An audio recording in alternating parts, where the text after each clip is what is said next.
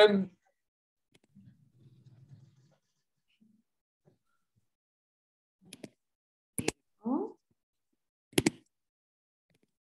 perfect. We'll just give everybody a few minutes to get logged on. So are you working primarily from home then? yeah, you know, it's a tricky wicket, right? Because I don't do a ton of work. We have some clients in Colorado that I work directly with, but for the most part, my team is everywhere from, you know, Canada to Mexico. Our clients are wherever they are. We're always working APAC hours and EU stuff. So honestly, it's been really hard to get away from the desk. And like, this is going to sound like an annoying problem to have, but like 8 o'clock, it's like, go sprint.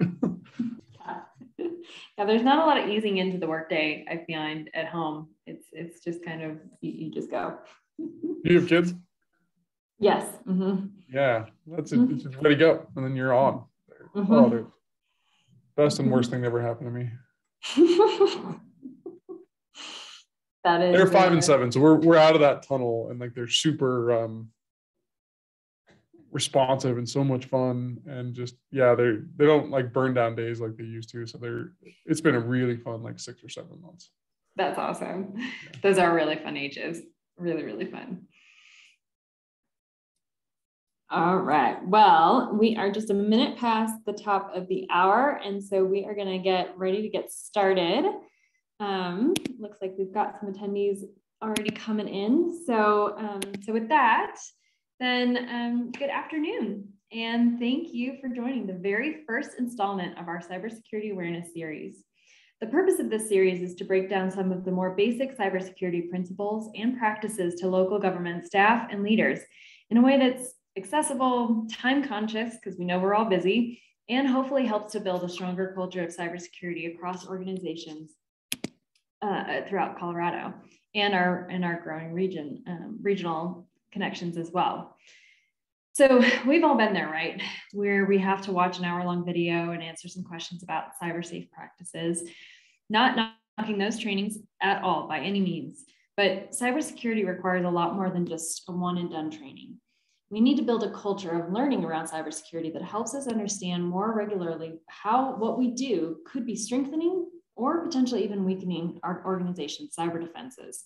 And if anybody's been watching the news for the past 12 hours, this is definitely moved from a critical level to a hypercritical level. So before we dive into today's discussion on asset management, I wanted to just offer some quick background. My name is Maddie Gullickson. I'm a program director at the National Cybersecurity Center. We're a nonprofit based here in Colorado with the focus of driving more cyber awareness and education. I help lead a program of the NCC called the Colorado Cyber Resource Center. The Colorado Cyber Resource Center is a joint project of local CISOs and ITs professionals working with the NCC to create a one-stop shop for local governments in Colorado for cyber resources and support. You can learn more at our website at colorado-crc.com. And some quick housekeeping real quick. We are recording this and it will be shared on our YouTube channel. Additionally, if you have questions during the discussion, feel free to add them into the chat and we'll address them at the end. All right, so today we are excited to talk about asset management, which may not sound exciting at first, but it's the most fundamental building block of cybersecurity. Because after all, you can't protect what you don't know you have. To walk us through this, we're grateful to have Sean Tufts, Optiv's Practice Director of Product Security. Sean has extensive experience in supporting security solutions to complex organizations like energy providers. And you may recognize his name because when he hasn't been tackling security, he served as linebacker for the North Carolina Panthers. But we won't hold that against him. With that, Sean, thank you again so much for being here, and go ahead and take it away. I'm sorry, I'm a Broncos fan, so that's why I just had to say. I see. The boundaries of sport, no, they don't care about cybersecurity. Yeah, so my name's Sean Tufts, practice director here at Optiv. I got brought in, and you can see my screen okay, right?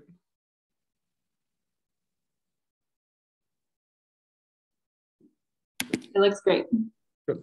So I'm here to speak to you today because in my practice with IoT devices, we are working towards finding the hardest assets to find, the things that are untraditional. And there's really good corollaries there between understanding what your digital asset inventory is, how to get those in the hardest environments, and what some of the baseline expectations are for an IT practitioner, sure, a cybersecurity expert, yeah, but then also the general population and how we can help those two other stakeholder groups really be better at this hard topic. I've titled this Needles in a Stack of Needles. All too often in an emergency situation where there's a cyber attack or something crazy happening, and you've got to go through and pour through logs and understand really massive amounts of data, it's really hard to determine what's valuable and what's not. And that's really true in asset inventory. We did a little bit on my background. I've spent most of my career in either oil and gas or power markets.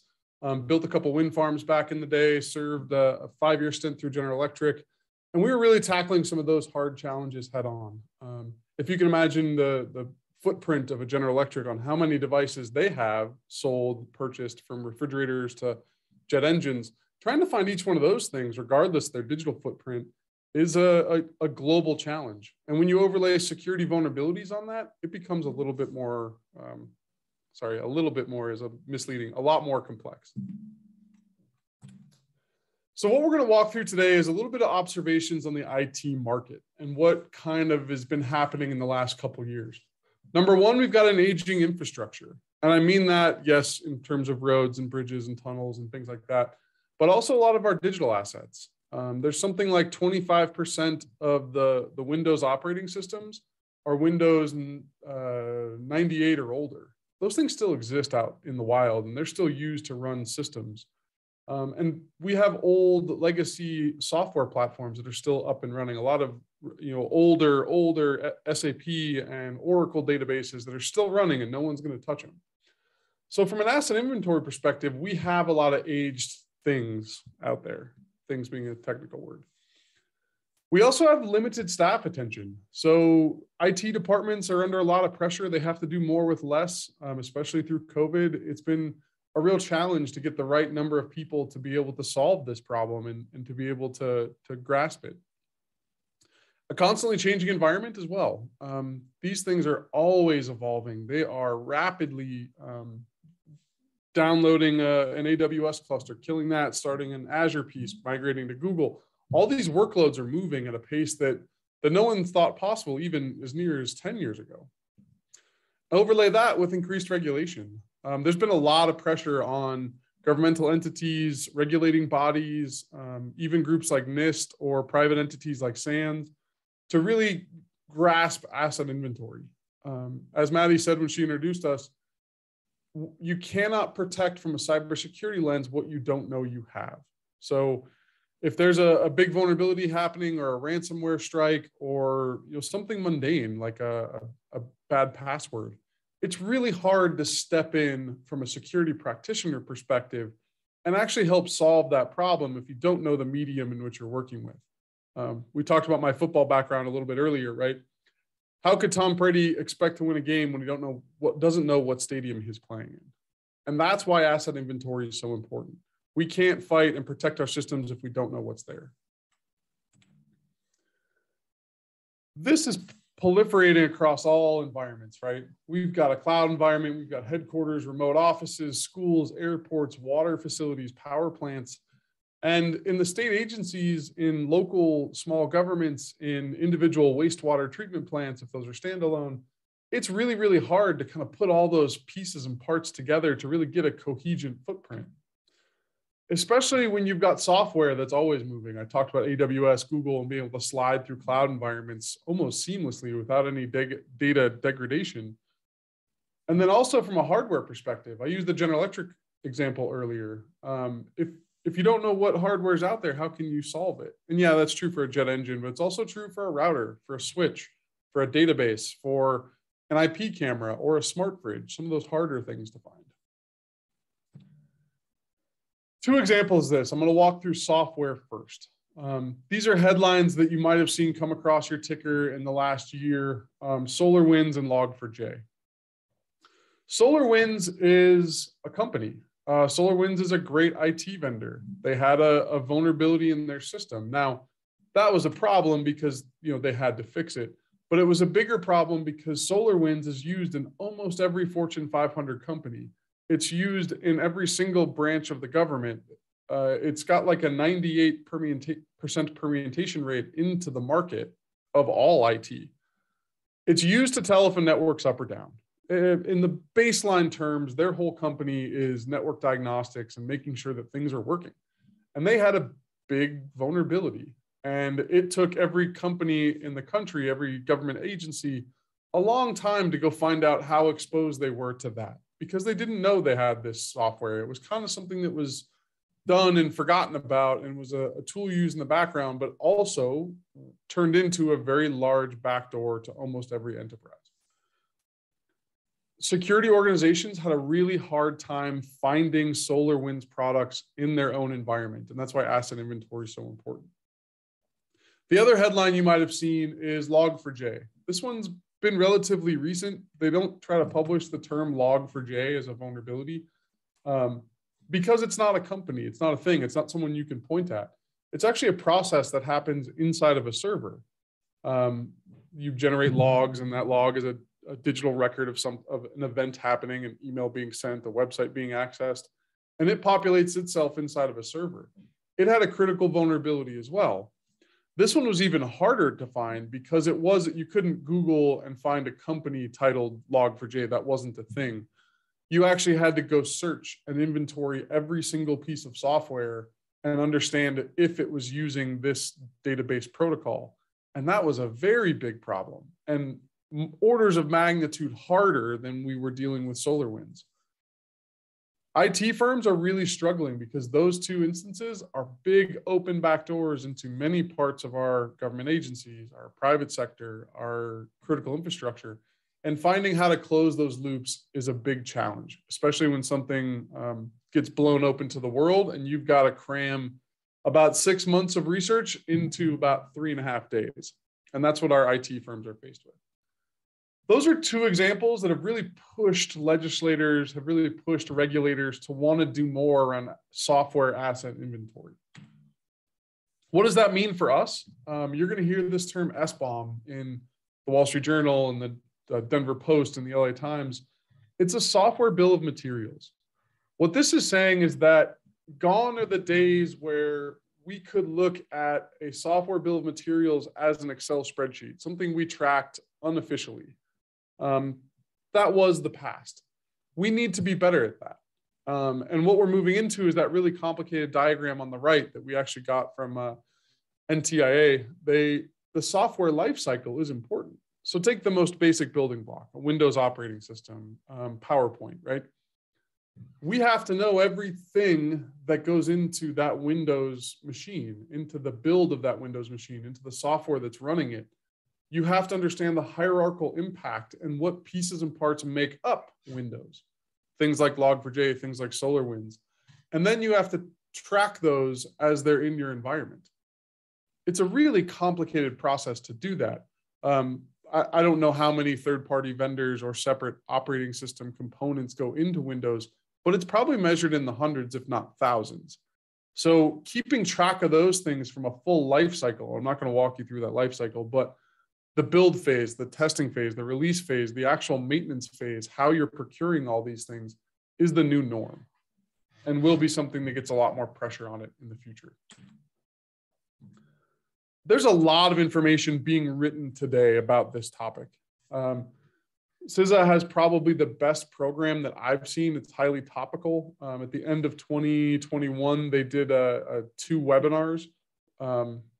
They're both accessible on their website. We can drop that into the link here.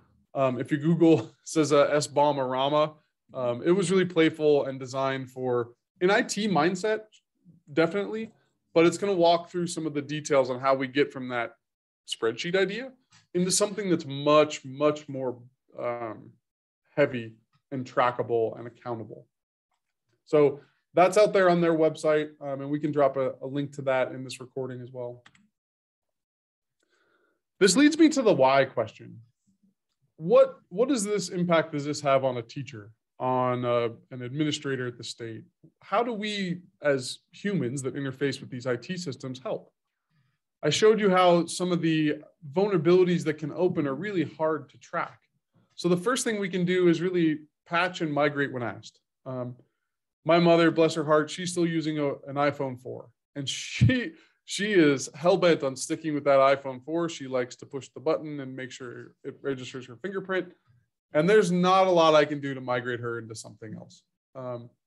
We have people in our corporate environments, in our private sectors, our public sectors, that have that same mentality.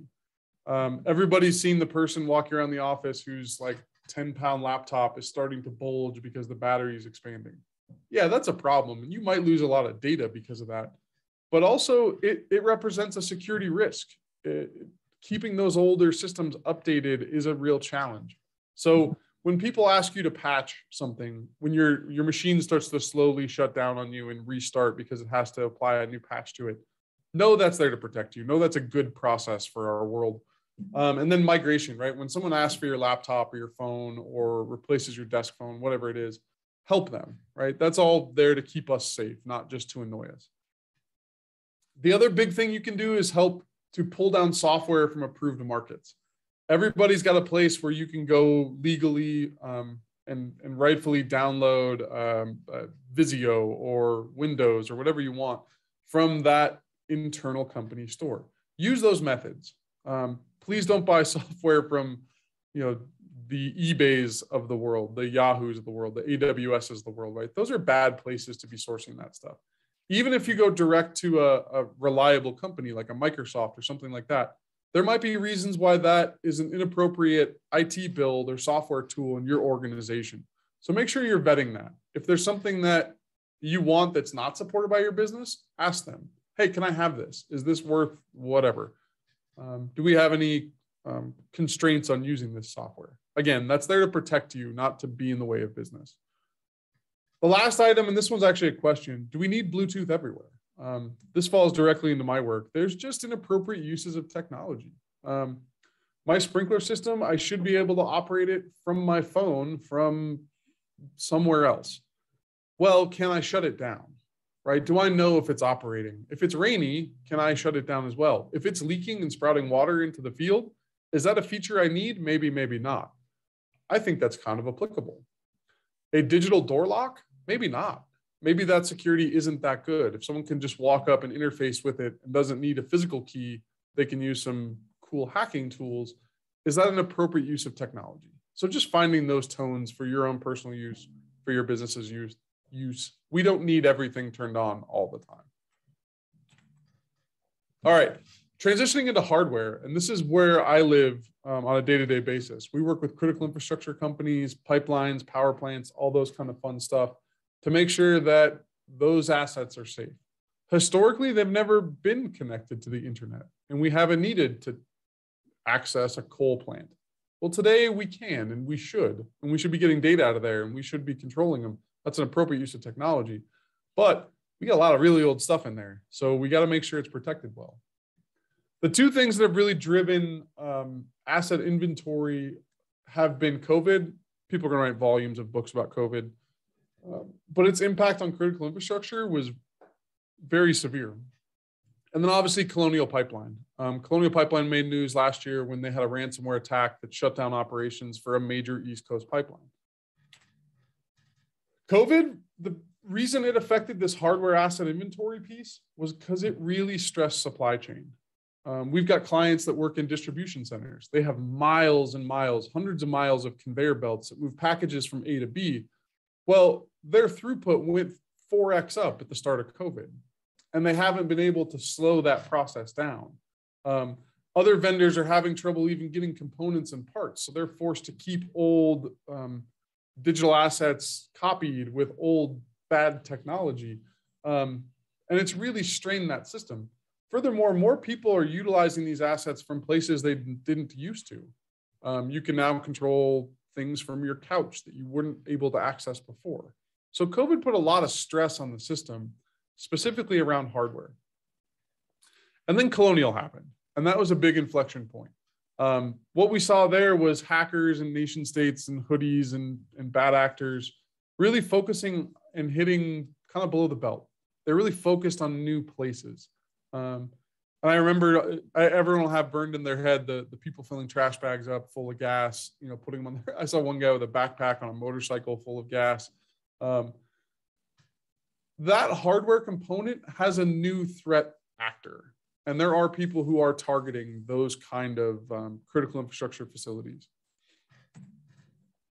We saw this all over the news, right? This has been kind of in our face for the last 2.5 years. From a cybersecurity perspective, this all leads with asset inventory. Again, you can't protect what you don't know is there. If Colonial didn't know where their pipelines were, it'd be really hard to walk up to them and safely shut them down. Same thing with that conveyor belt company or the distribution center that was using conveyor belts. It's really hard to walk in there and adequately, safely operate and restore production in case something bad happens if you don't know what's there. A lot of our critical infrastructure right now is blind as well. We don't have a lot of great telemetry from a security perspective in those environments. How's this relevant to you guys? Physical is to cyber. We have new attacks coming. Physical security and cybersecurity are starting to blend together. The way you walk up to a door and interface with it, there's a cybersecurity component to that. Cybersecurity threat actors, they're taking on a physical component as well. That's looked like a couple guys in California with AK-47s shooting a substation. That's looked like a couple years ago in the Ukraine, somebody came up with a chainsaw and cut the power lines going into a substation as well. We're starting to see more of a physical presence there. There's been hacks recently where people have been on site plugging equipment in that they shouldn't. And that's a new vector for us to really have to control from a hardware perspective. This is the easy stuff from an asset inventory perspective. For the most part, everyone that has a laptop, you can probably turn it upside down. It's going to say your company's name. You'll have a digital tag on there to tell you what that device is, all that kind of cool, fun stuff. Same thing with our data centers, same thing with assets in the cloud. We're pretty good at finding those physical components and where they actually live and what they look like if you can walk up and touch it. These pieces are really, really hard. Inside a medical environment, moving right to left, hospitals do a really good job of tracking like number of Band-Aids, I guess pints of saline, that kind of stuff. They're really bad at tracking the hardware though. They know they've got X, 10 MRI machines at the hospital around the corner, but I don't think, and I know this for a fact actually, they can't really tell what kind of MRI machine that is unless they go look at a physical spreadsheet or a clipboard in some cases. They've got to do a lot of research to find out if that's a Siemens machine or a GE machine. That's a challenge. And we don't have those digital tools today. The IoT device in the middle there, that smart fridge, IoT gets a lot of bad rap for smart fridges and Alexas and Pelotons and things like that. I'd rather position there as a security camera. And I camera in your corner of your office. You don't think a lot about it, but it could be made by Huawei. It could have spyware on it. It could be easily pirated and people stream video out, and that has happened. That last thing there, and most people don't know what that device is. You can see it has a Siemens logo on it. That's called a PLC, a programmable logic controller. That piece of digital equipment is the dumbest piece of compute we have in the entire world. It knows hotter, colder, faster, slower. That's it. It changes the physical world. This device is responsible for all the electricity in your socket. It's responsible for the food on your table, the gas in your tank. Anything that moves is probably done so by a little device like that. Historically, we've just kept the internet away and it was unhackable because there was no way to hack it. Well, now we're starting to make these internet enabled. We're starting to put Wi-Fi in these networks. We're starting to try to get more connectivity there, and that's creating a really big security vector for us. A case study of that exact use case. 2 years ago now, the Super Bowl was in Tampa Bay. Tom Brady won the game out there. There's a little town about 10 miles from that stadium called Oldsmar, Florida. It's about 15,000 people. It's a small little rural town. It's a retirement village. There's a little business park there. They have about 10 square miles of community. They own their own water system. They have one water treatment plant that's the city's to own and run. Well, the Friday before Super Bowl Sunday, so 3 days before one of the biggest sporting events in the world, Someone secured remote access to that system from the outside. We don't know where. The system wasn't robust enough to understand who was interfacing with it. We couldn't get any log data. We didn't know where they were coming from. Someone had left a remote desktop session open. Inside that water treatment facility, the threat actor studied the environment. This is a hypothesis, but they looked at the processes. They looked at what they could interface with. They got a lot of recon. They decided what they could and could not do. It takes two kinds of minds to hack a system like this. The first one is you have to be a hacker and understand how to access one of these systems. The second one is you have to know enough about the facility you're interfacing with to do something. In this case, the water treatment plant used lye. If you remember Fight Club, lye is the chemical that you can get a chemical burn if you interface it, skin and water. They use that in Fight Club to burn their hands for all our Fight Club fans out there. Normally, it's about 100 parts per million inside your water treatment facilities. They ramped that up to 11,100 parts per million. It's definitely could be titled a fatal dose. Certainly not something you want to be ingesting. Certainly not something you want the entire town of Tampa to be ingesting, 2 days before the Super Bowl.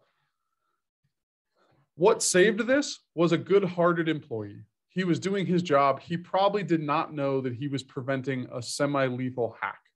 He probably saw the red button go up on his thing and said, oh, that's bad, and dumbed it back down. He probably stepped into a cyber event and didn't even know he did it, which is cool. And we pay good people to do hard jobs. But if he would have been at lunch or watching Netflix, which happens from these facilities, it would have been a problem.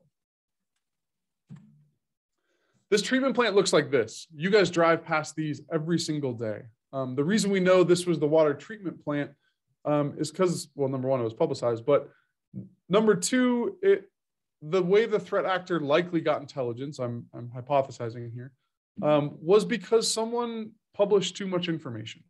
The group that built this facility, it's largely automated. It's probably 10 to 15 years old based on the Google research. It's lightly staffed. There's probably 3 or 4 people in this facility at any given time. And this is the interface in which that good-hearted operator lives his life. He controls water from this thing. It's probably a touchscreen or has a mouse, and he can click on feed pumps and water pumps and cool, fun stuff and change the conditions, add ingredients. You can see on the bottom left there, there's a mark that says NOAH pumps. That's lye. That's the pump that was interfaced with here. You can see from the screen in the bottom right corner, there's also a time and date. This has a date stamp of 2018, this image. It also, on the bottom left corner, has a physical address and a logo. What the security community has kind of come to realize is that there was a engineering firm, and I've kind of blocked out their title. It's not our business to kind of shame them here, but they're really proud of this work. They took a screenshot of that interface and posted it on their website for everyone to see. Someone with bad intentions dragged this down. They looked at the address. They looked at the conditions. They studied the plant for largely 2 years, 2.5 years before they made their cybersecurity play, their threat act. This was an example of some really simple stuff being publicized that didn't need to, that likely gave people more information and intelligence to hack a facility. Really scary stuff. So why is this important? Be careful what you share, right? That engineering firm was just trying to show a cool project they did for a cool city and a cool state. They built a water treatment plant. They wanted to show off their wares and show how good they were at that, but they gave away a little too much data. That occurs to you guys every single day when you're leaving a state house, when you're exiting your kid's school. Information doesn't need to be shared all the time. So watch what you release to the public. That's true on Facebook, on LinkedIn. That's true when you're leaving facilities. That's true when you post stuff. So just be careful what you share. The next piece is you are valuable. And my mom says that a lot, that I'm valuable, and I appreciate it. But that's also true from a threat intel perspective. A credit card with a CCV score or CCV code, that has $1 on the black market. So does your email address. So does your phone number. So does where you work. All these things are valuable for people that want to do bad things in these environments with these tools. The last piece here, especially on the hardware, if you see something, say something. That's kind of a trait, or at least it's kind of becoming one of those terms that is said so often it loses its meaning. Again, the only reason the Super Bowl's water supply wasn't hacked is because a good-hearted employee saw something and did the right thing. That should be true when people are entering your facilities. That should be true of your coworkers. If you see someone that you don't recognize, ask. It doesn't take much. We have an attack and pen group, attack and penetration group, which is when we go on behalf of the company to test these things. We show up on site where we shouldn't be. More often than not, the reason we fail at those is because someone has asked a question, who are you? Why are you here? Can I see your credentials? Hey, do you mind? I want to open this door for you, but if you could just show me your badge, I'd appreciate it. Those kind of activities is how you keep us safe. So back to the top here, and this is kind of my wrap-up slide. When we're looking for a needle in a stack of needles, number one, software is moving so fast, it's really hard to keep that in check. It's really hard to know what we have. You can, from your seat today, you have a laptop, you can help those people be more, have better data at their fingertips. From a hardware perspective, we interface every day with things that have a cybersecurity vulnerability to them. We interface every single day with hardware, servers, routers, switches, laptops, IoT cameras, smart fridges. Those things are hard to find. Let's not make it harder. All of these combine into a really difficult cybersecurity environment because you can't secure what you can't see. And that needle in the haystack that you're holding might just be tied to a whole bunch of ransomware sitting behind you that you have no idea. So just be careful with your equipment. From an asset inventory perspective, you're going to start seeing a lot more pressure put on IT systems to know what you've got. You're going to start seeing a lot more pressure from local agencies to understand what physical devices you have. Those things are there to protect us. So please be nice to your IT staff. They have a hard job. We see that every day, and let's not make it harder for them. So from an observation perspective, bringing this back to the first slide we had, from an aged infrastructure, you can help to migrate these systems. You can help to be that beacon to show people what we're doing, what you're working with. Hey, this thing needs to be replaced. From a limited staff intention, as I said before, just communicate and be nice to IT people. They're just there to do their job. From a constantly changing environment, you can help. You can be that agent of change as well. Knowing what you put in the cloud, knowing what you put in your personal G drive, knowing what you email to yourself. Those are things that you know you shouldn't be doing, and finding a way. IT staff should be tasked with finding an easy way for you to do the right thing. And you can be an agent of help there. As far as increased regulation, not a lot you can do from your seat, but just understand those pressures. And that's the biggest thing, is understand where people are coming from, why they want you to go to a known marketplace, why they want you to not email things to yourself. Those are all parts that keep us safe. And if I can leave you guys with anything, I do want to make sure to impart on you that cybersecurity is everybody's job. Whether you're the good-hearted employee operating a waste treatment plant in Tampa, or you're the chief information security officer, all parts in between have a role to play in keeping us cyber secure. Asset inventory is one of the initial points that's going to get a lot of attention, and it's a place we can all help with. Thank you very much for your time today, and yeah, please help us keep everybody secure. Thank you, Sean. And I think that's such a good point, that this is all of our responsibility.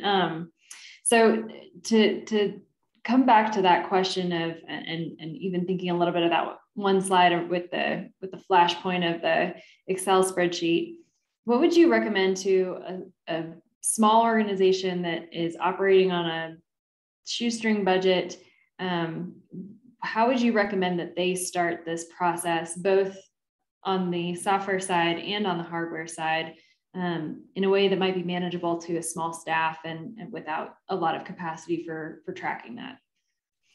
I'd say from a top-down approach, the full embodiment of that SBOM, software bill of materials, tracking all pieces and parts, I think there's a fairly healthy respect for the ability for organizations to do that. Number one, when I say start from the top down, having a more robust procurement strategy and how you interface with the people you interface with. And when you do buy new assets and new cloud programs and new software stacks, you can ask some easy questions in there and be more responsive And that's an easy way to do that. It doesn't take a lot of lift to ask a couple of additional questions in a RFP phase, or when you're going online and clicking through, you can ask those questions at those points. From the top-down perspective, get a handle on your big blocks, your operating systems, your servers, those kind of things, and understand what vendors are operating underneath from a vendor perspective, right? That way, if you do find a SolarWinds style thing, it's not as hard to go do some research there. I think in a lot of ways that's still going to be done manually and long, arduous processes, but having that inventory from a top-down perspective is still the best starting point. And I think on that question too, of the length of time, do you have an idea or a recommendation of how long this kind of should take if you're again, kind of maybe a smaller organization with, I don't know, say 50 to 100 employees, or, even under 500, what's a good barometer for people to be thinking about how long this should take? I think to set up a program and to get some of the initial foundations out there, probably a 2-month period where you're kind of developing norms, talking to your stakeholders, starting to build that inventory perspective. And then from there, there's kind of an ongoing maintenance. It's always going to have to be in play. Putting those right policies and procedures in place for how you track when you ship out a laptop, how you track when you buy a new camera system or badge reader. All that should be funneled back to one location. So as long as you can get good buy-in in that first 3 months tranche where you're really sprinting to get all that under control and placing the ease of use components out there, then the maintenance should be less. How often would you recommend folks go back and revisit their inventory in that more holistic, larger scale process? I don't have any good advice there. How often is a rate of change question, right? Are you an organization that has constant churn, or are you an organization that is fairly static, right? And that'll kind of lead you to that right answer. So if you're a STEM school and you're always burning through new cool stuff and you're always bringing new devices in, you're always buying new stuff from Amazon, you're always buying new web services, that means you have to have a higher rate. If you're a water treatment plant that's nothing changed since 1985, then that's easier, right? So that's highly dependent on your own rate of change. Okay. How for those who might be those agents of change in their organizations, trying to get some kind of basic inventory started, or taking the time to maybe go back over an inventory that was started a few years ago but never really finished, how would you recommend people message the importance of doing this and trying to get that buy-in from other agencies? Because I'll be honest, even just on the very basic thing of when your computer does shut down in the middle and starts to patch, like, I get frustrated, and I know how important this is. So how would you recommend people start to message that? And it did happen to me this week. I was presenting in front of a client of ours, and my machine shut down, and I had to quickly hang up and dial into my phone. So it does happen. I'd say recommendations. I think highlighting to organizations that you want to shrink the attack surface for everyone's benefit, right? That's an easy thing to say, a hard thing to communicate successfully. But I think saying, hey, we got to firm up our boundaries, our digital edge, if you will. And we don't know some of the things that are out there, and we want to tighten that up to keep everybody safe and be more efficient, right? So I think putting it in context of understanding the extent of how big your business is, right? Like, there's an acknowledgement that a school is bigger than a school, right? There's a lot more around it. And that's an acknowledgement I think everyone can understand. And by saying, hey, we need our perimeter to be more secure, people will respond well to that knowledge. That definitely makes sense. So again, just kind of those big key takeaways. Starting now or yesterday is probably the most important thing. And even if you do have to keep track of it on a spreadsheet, that's better than nothing at this point. making sure you're being conscientious of what kind of information you're sharing about your organization and even the types of software and hardware that you may have. Sounds like that's another key takeaway. And just taking that extra conscientious thought to make sure even physical assets, us as people, that we know who's got what, and are they supposed to have that, and are they supposed to be where they are. And so those are my kind of big key takeaways. Sean, do you want to summarize with anything else before we get ready to close out? Yeah, and it was a point I made kind of halfway through, how the physical world and the cybersecurity world are actually kind of one. From an asset inventory perspective, we think so much about a threat actor being far away and reaching into our computer. But I think we need to reevaluate that. There are also people with a physical presence. And from an asset inventory, they're trying to get access to those assets. Whether it's you leaving your keyboard unlocked when you go to lunch, or leaving a door, latched open and not locking it, that is a way for people to come in and steal secrets, hack things, break things, vandalize things. And those two worlds are starting to come together, and it's really being shown from an asset inventory perspective. No, thank you. And I think again, that Oldsmar, Florida is one of those critical examples, because there was a physical on-site reviewing of the facility itself that was then coupled with that cyber attack. And honestly, I think none of us want to be that test case for anybody else. We don't want to be that potential open door to harming others. So I think that's a really, really great point. There was one real quick questions. So any considerations with regards to how to properly limit Open Records Act requirements for government agencies, how to share required documents without providing hacker-friendly materials within the law? It's a great question. That's a really good question. I'm afraid that's on the edge of my knowledge base. Open Records Acts are complicated rules to get around, and I don't think I've got a real solid impression on how to get that done. So yeah, sorry, I don't have a great answer on that one. It's a place where I think a lot of this SBOM piece is really going to have to mature itself and understand what its limits are and how it interfaces with Open Records Acts and Patriot Acts and crazy regulations. And that rubber, I think, has yet to really meet the road yet. Yeah, and that is a really good question, and I'd be happy to follow up. Because as I'm reading it, it's jogging a memory of some information that I remember getting exposed to around that topic. So I'll be happy to follow up with you on that, David, for that question, because I do think there is some level of protection that can be provided if there's a concern that by providing that information, there would be, you'd be exposing your organization to harm. So I'll go back and see if I can find that and get that out to you. But a really, really great question.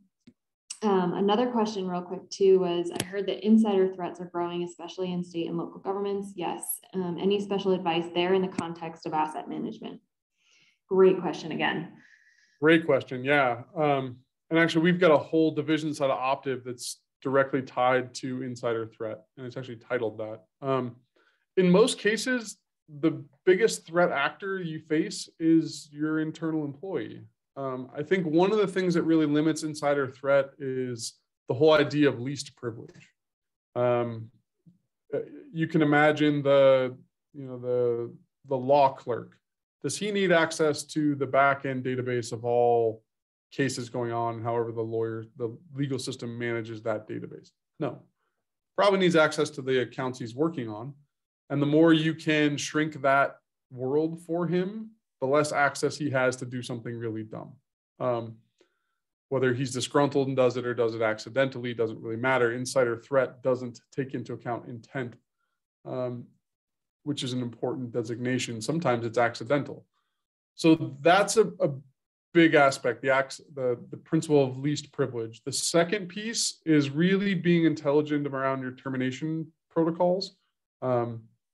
Which identity is probably one of the hardest things we do inside of cybersecurity. You guys see it in your banking every day. You've got, when I go pay my bills now, I'm getting hundreds of requests and text messages and emails and forgetting passwords and all those crazy things. That's true in organizations as well.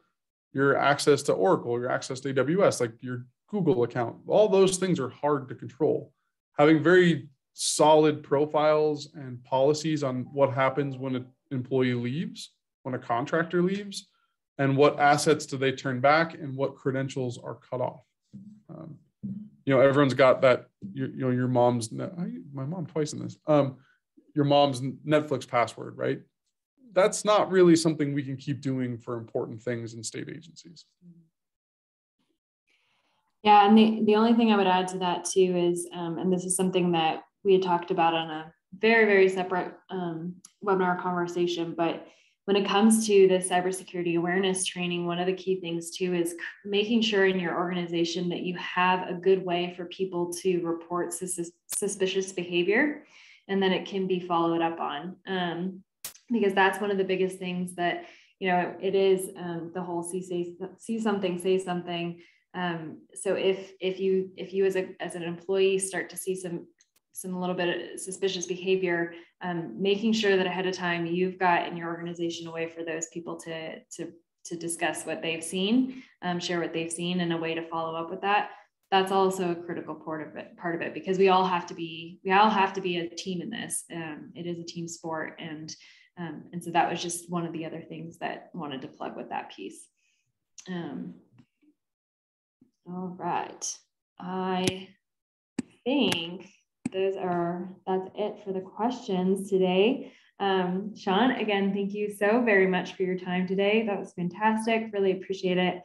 We'll be following up with everybody with an outline of some of the key things, the key takeaways. And we just want to thank Optiv again for caring about Colorado, caring about our region, caring about making sure that we're getting the resources and the talent and the expertise. We're getting the best of the best. So thank you so very, very much. And I hope everyone has a safe and warmer day and a warmer end to the week than when we started. So again, thank you all so much for attending, and happy Thursday.